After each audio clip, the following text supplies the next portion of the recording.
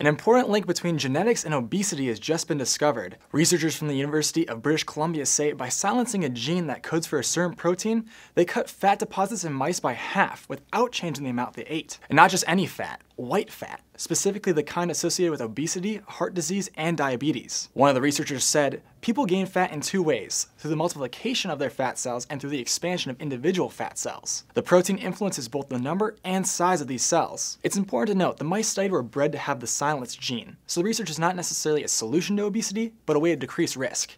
It's a key piece of the puzzle, but researchers still aren't sure how fat cells are created. Besides other genes associated with obesity, the National Center for Biotechnology information cites 40 epigenetic factors known to tailor specific risks to the disease. Think of these factors as extra information that doesn't necessarily change the text of the DNA, but affects how it's read. The breakthrough by the University of British Columbia researchers is a huge step forward, though. The Centers for Disease Control and Prevention estimates the medical costs related to obesity in America is $147 billion each year. For Newsy, I'm Ryan Beek.